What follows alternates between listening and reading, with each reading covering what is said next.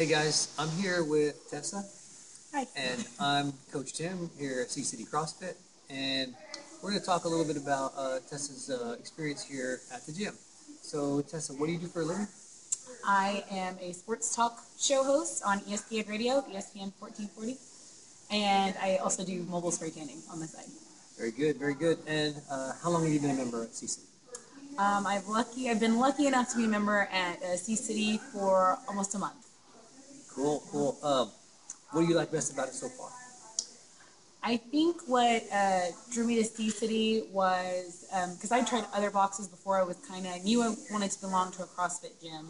I really like the vibe here at C-City. I really like the camaraderie and the community aspect of it, and I mean, the workouts kick my butt, so Cool. I love it.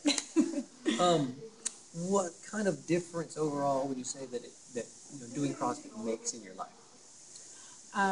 Well, absolutely. I think mental strength has really improved.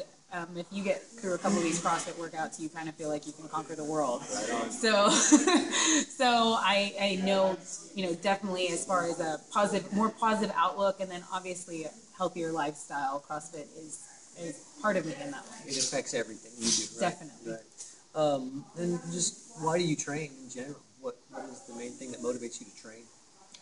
Well, I'm huge on kind of self-improvement, so I kind of strive every day to do something that's a little bit, intense and maybe a little scary for me. But once I start doing it, once I come in and I see the workout on the board and conquer it, I just see like my overall self improving when I do that. Can you name maybe a couple key accomplishments that you're proud of so far with CrossFit?